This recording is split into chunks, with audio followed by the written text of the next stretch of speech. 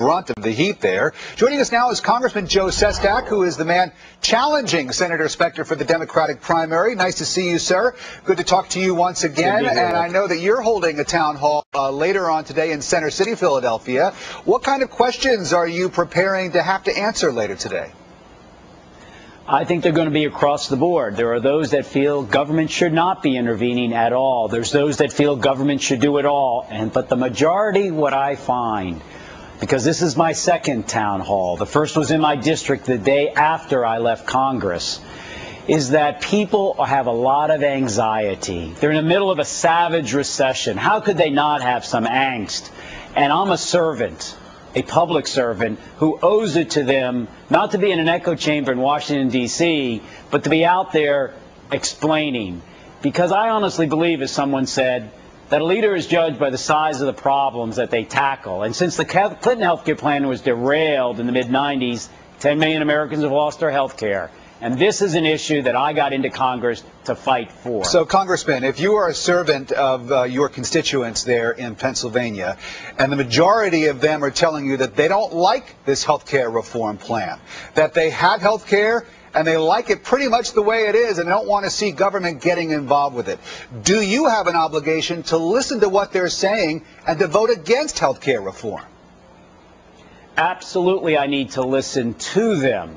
In fact, in the last year and a half, this is about my 7th or 8th health care forum. I had one for all day just for those for single payer, where government does it all. I've had others where we discussed the different ways of doing it. But this is what I believe. We are a representative democracy. As you well know, we are not a democracy, but a representative one, where I need to listen, but where principle matters more than politics. And in Washington, D.C., we should be held accountable. But we're also asked to lead of what is right for America overall. And this health care plan actually permits everyone who has their health care today, provided by a private insurance, to remain in their health care plan.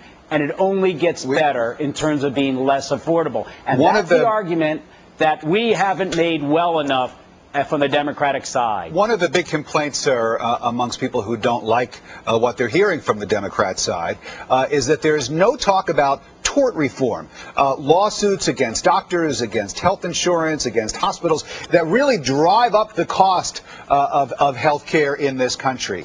Would you be willing to sit down with your colleagues and include tort reform as a part of the health care reform debate? Well, first I want to look at the facts, which I've done. Great question, Rick. What the studies have shown is the following: that the increase in medical cost can be attributed to lawsuits is about 1 to 4%. It varies upon which study you look at. Second, it is true that about 3 out of every 4 cases brought forward is fraudulent. But other studies have shown that only 1 out of every 10 cases that could be brought forward and are true are brought forward, only 1 out of 10. So here's what I believe we should do. That it's unfair to say that a young boy, 6 years old, becomes a quadriplegic, which has occurred because someone did something wrong.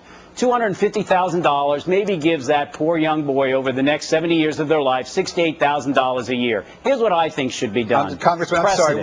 I just want to get a real easy, a real quick answer from you. And of course, we're all sympathetic to young kids who are involved in accidents.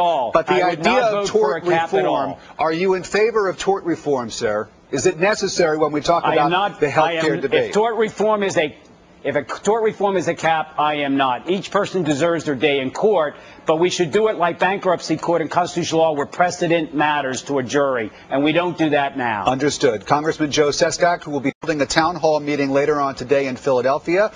We look forward to seeing the highlights and the discussion that I'm sure you'll be having with your constituents. Thank you so much for joining us today. Thanks, Rick, very much. Jane. We'll take